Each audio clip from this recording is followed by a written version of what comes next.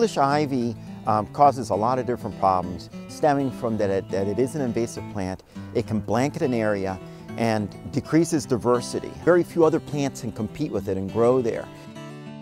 One of the biggest issues with ivy is pests. When people have yards with a carpet of ivy all over on the ground, that is ideal habitat for rats. It's also attractive to termites and yellow jackets. And finally, mosquitoes like the moist, shady habitat that ivy provides. Once it hits a tree, it climbs up it, and when it does that, a couple of things happen. One, it can form a nice bacterial growth area around there where lots of mildews and bacterial leaf scorch, other types of things can fester, and it can cause diseases along the bark of the plant.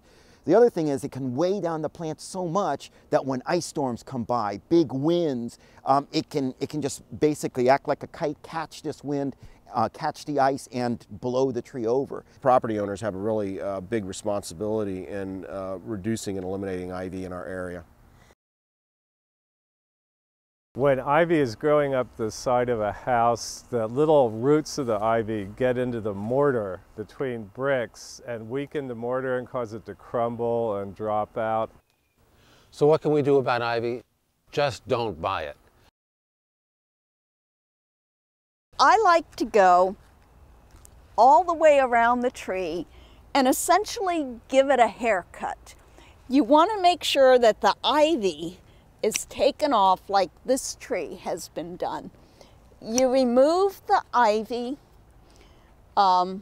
vines so that there's a space between it, and you don't want to pull the vines because that could damage the bark up above. Eventually this will all turn brown like this, and it'll just fall off in a heavy wind. What I also suggest is this tree is only partly done.